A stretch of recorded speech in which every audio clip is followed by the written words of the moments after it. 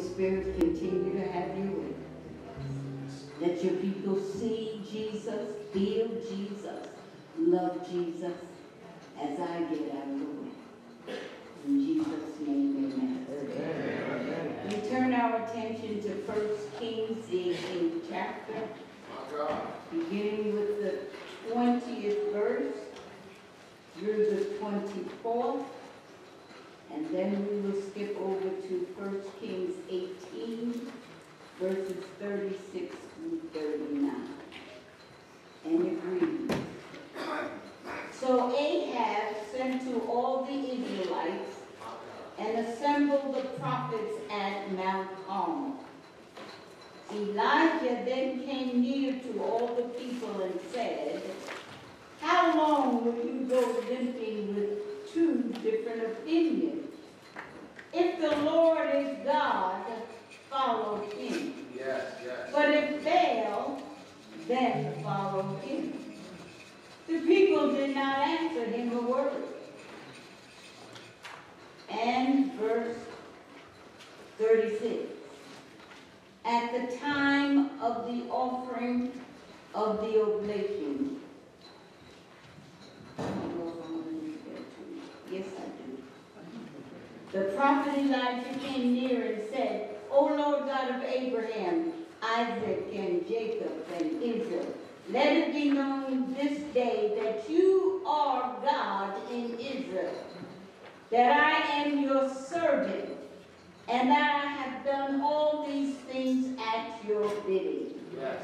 Answer me, O Lord, answer me, so that your people may know that you, O Lord, are God, and that you have turned their hearts back. Then the fire of the Lord fell and consumed the burnt offering, the wood, the stones, and the dust, and even licked up the water that was in the trench.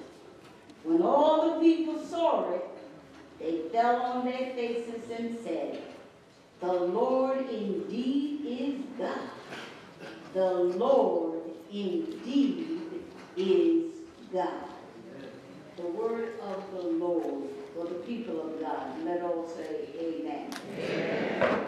And our theme this morning, come back to the altar and let the fire fall. Come back to the altar and let the fire fall. Do you remember the old song, If You Ever Needed the Lord Before? Yeah. Sure you need him now. You need him in the morning. You need him in the noonday. You need him all day long. We used to sing that song in the kitchen. My mother, my father, my brothers and sisters, and we used to sing that song.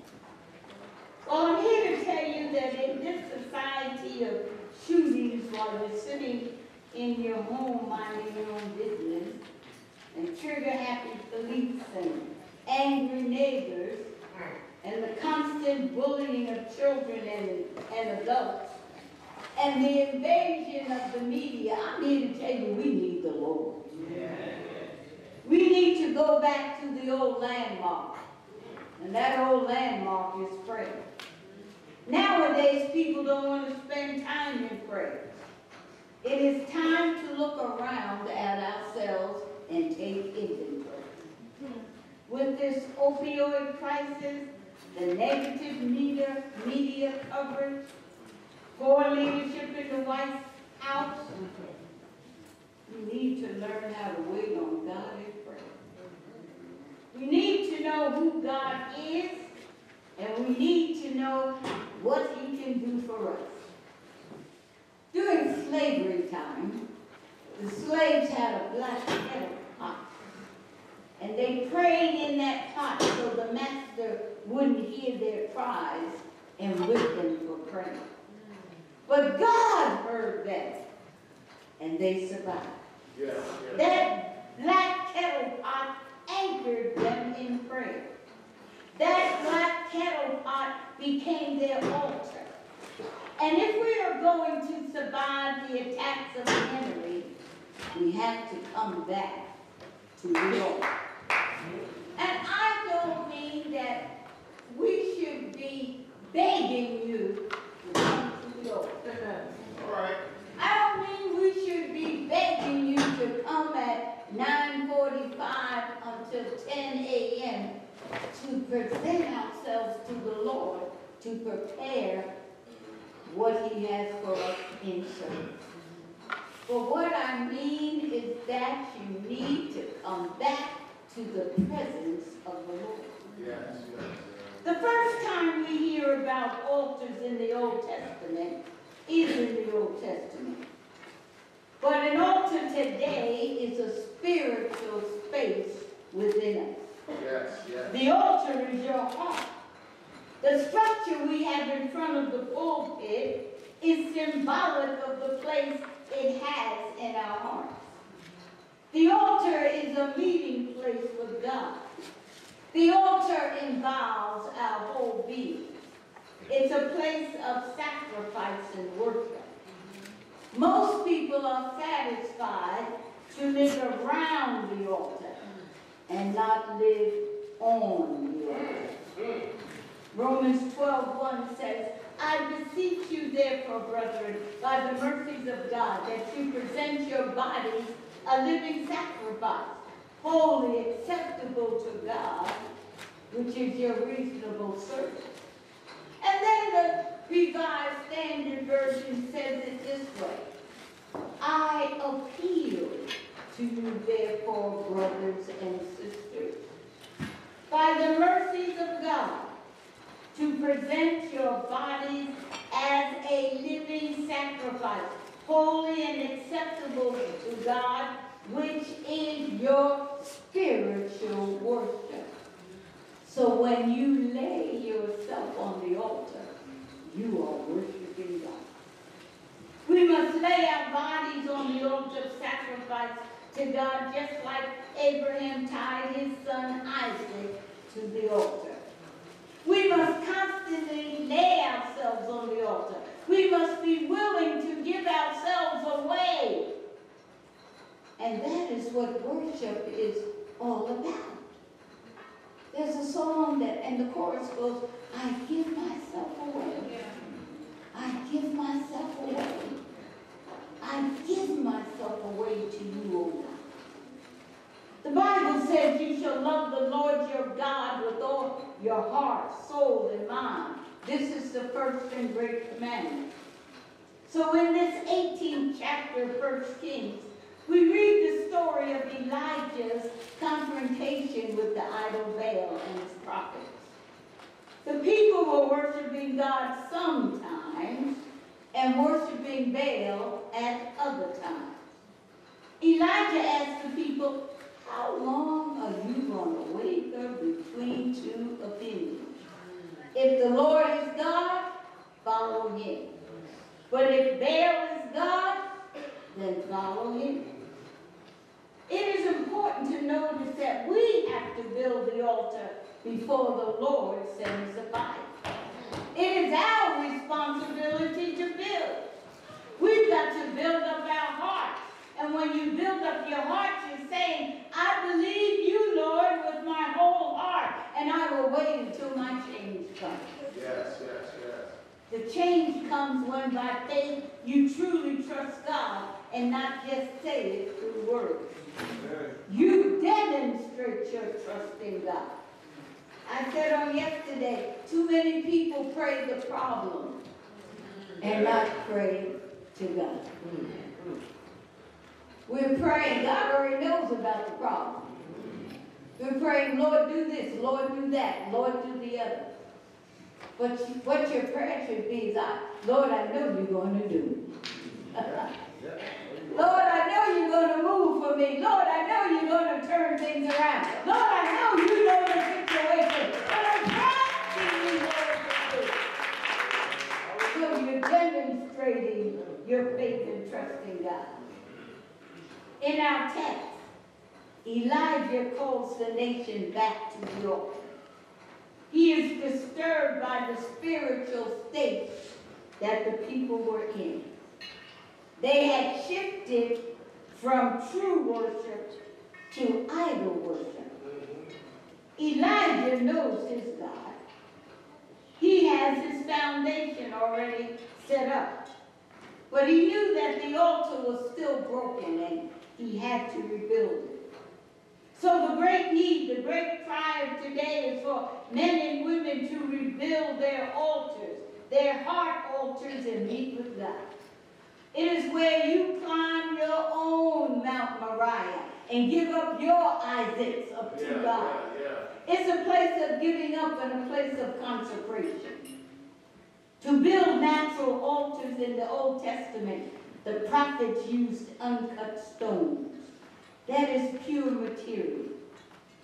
And the words of God says, none but the pure in heart shall see God. Elijah took 12 stones representing the 12 tribes of Israel and began to build the altar. These stones were a type and shadow of Jesus, for Jesus is the chief cornerstone. He is the rock that builds the church, and we are his living stones. We have an altar in our church, and some churches don't have altars. But this morning I'm not talking about this wooden piece of furniture. This wooden piece of furniture is symbolic of a place to come to God and bow down. This piece of wood won't save anybody. It can't heal anybody. It can't pick you up when you fall down. But this piece of wood changes from the natural into the supernatural when we begin to pray and call on the Lord. The anointing flows from God into the wood. The anointing flows from the head on down. And the head in this place, called St. Paul, comes down through our pastor. God's anointing comes through him. And yesterday our pastor was told prophetically that he was a prayer warrior. And when some warriors get wounded, they go off someplace to die. But that is not so with our pastor. He will fight and not give up until the battle is won. And he will from heaven because his heart is the altar. It is here at this altar that you get your heart right with God. It is here when you leave that pew and come to this piece of furniture that you are transformed. It is a place where we wrestle with God for a changed life. It's a place where you kneel, touch the wood, and if your heart is right, the power of the Holy Spirit will loose the chains and bring you out of bondage. The altar is where the brokenhearted finds healing. It's where the burdened down finds relief. It's where the Christian finds pardon. It's where society's labeled and you are a new creation. Don't allow society to label you. It's a place where God turns things around. It's a place where the saints find power. God wants his house to be a house of prayer. No prayer, no power. Little prayer, little power. Much prayer, much power. And it all comes from being at the altar. If you notice, many prophets in the Bible erected altars on their journey with God. Now, if they had to erect the altar, what about you and me? All right. The 12 stones that Elijah used to build his altar is symbolic of the number 12. And in the Bible, the number 12 represents governmental perfection. Here we have the product of 3 with the divine multiplication of 4, representing God's creative work. In Revelation 21:22, we talk about the 12 gates of the Holy City. We need holy gates in every opening in our city. The greatest structure we can build in America is not rebuilding new skyscrapers. It's building altars in every city, every state, every country. It's building altars in our and in our schools and in places of higher learning. No terrorist can destroy the altar of your heart. Altars are destroyed through neglect, decay, rejection, lack of prayer. You see, we want things to be comfortable and less painful. My God. 2 Chronicles 7:14 says, if my people, which are called by my name, shall humble themselves and pray and seek my face and turn from their wicked ways, then will I hear from heaven, will forgive their sins and heal their land. So many times we stop there. But if you go to verse 15 and 16, it says that his eyes will be open, God's eyes, and his ears attentive to our prayers. And he will choose this house and sanctify this house. In other words, God's stamp of approval will be on us. The anointing will be upon us. The number 12 comes up again in our text when Elijah confronts the prophet of Baal on Mount Carmel for the true God to manifest. If Baal revealed himself by fire, the people would worship him. And if Jehovah answered by fire, then they would return to true worship. This is what happened. Elijah says, fill 4 large jars with water and pour it on the offering and the wood. Do it again, he said, and they did it again. Do it the 3rd time, he ordered, and they did it again. 3 times 4 equals 12. The 12 barrels of water in a time of drought and famine was a tremendous sacrifice. And if we really want to see a move of God, it will cost us something. If you really want something from the Lord, it will cost your time and patience. You will have to seek God and pursue him and spend time with him. Don't you want to spend time with the one you love? The song says, what's love got to do with it? Well, love's got to do with time and patience and spending time with God and spending time with the one you love. Matthew 6:33 tells us to seek first the kingdom of God and his righteousness, and all these things shall be added unto us. What things? The things you need. It means that God must be first, not your wife, not your husband, not your children. Did you hear me? Not your wife, not your husband, not your children. God should be first. And when you put God first, then your wife is right, your children are right, and you're all right with God. When God is first, you will experience the fire of God. When God is first, he will lead you and guide you. When God is first, he'll show you a way out of the confusion.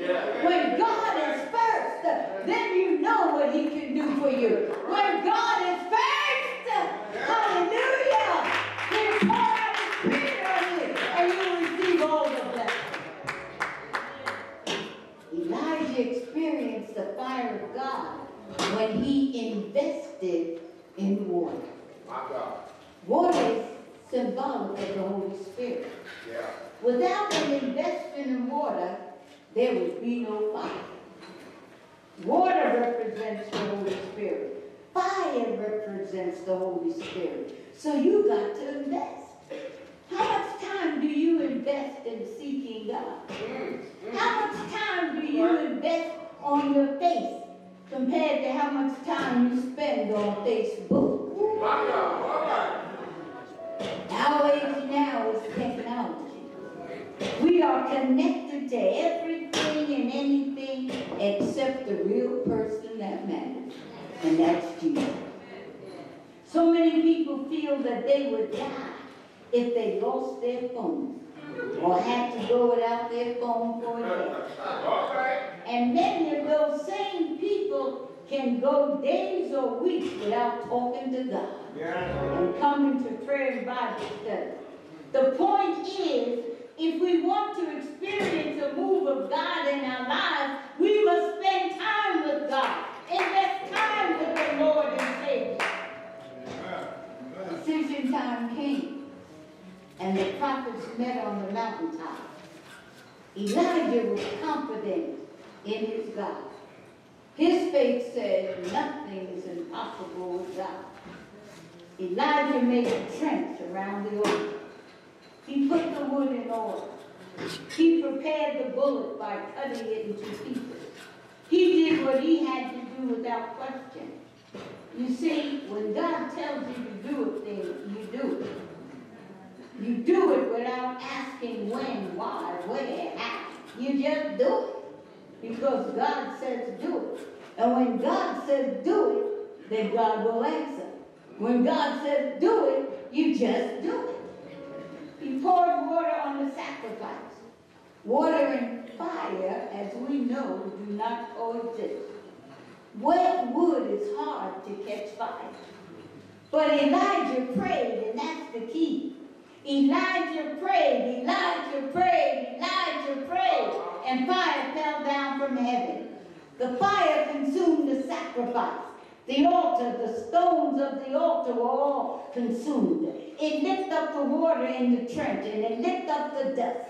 God demonstrated his power and presence by fire. Fire not to burn us up, but to cleanse us. Fire to fill us with power. Fire, as the choir sang, not by might nor by power, but by my spirit, says the Lord. And I pray that we will repair our altars and come back to the altar with great anticipation and expectation, and let the fire fall on us and revive us, renew us and restore. There are things in our lives that need to be burned up and burned out. There are things we need the fire of God in our lives. We need his fire because God is our problem solver and peacemaker. We need to come back to the altar because he's a miracle worker and our deliverer. We've got to come back to the altar because he is the forgiver of all our iniquity. We've got to come back because he is the healer of all our diseases. Come back to the altar because there's nothing too hard for God. Come back because he's holy and highly exalted. He is merciful and majestic. His mercies are new every morning. Come back to the altar because he's the captain of your salvation. He is altogether lovely and his name is Jesus. Let the fire fall. Let the fire fall on me, oh God. That's what we do. Keep praying. Lord, release the fire. Give me a clean heart, oh God. Yes. So that I can serve you. We need Jesus. Yes, we We need the Son of God. We need the man that Herod couldn't kill and politicians couldn't bribe. The Pharisees couldn't trick him and Pilate couldn't touch him. The devil couldn't stop him. The cross couldn't keep him down. The grave couldn't hold him down. Come back to the altar because there is no sickness that God cannot heal. He's greater than Alzheimer's. He's greater than arthritis. He's greater than cataract. He's greater than cancer. He's greater than depression and hospital. Holy fire will burn up everything. Come on back because by Jesus' stripes you are healed. Come back to the altar.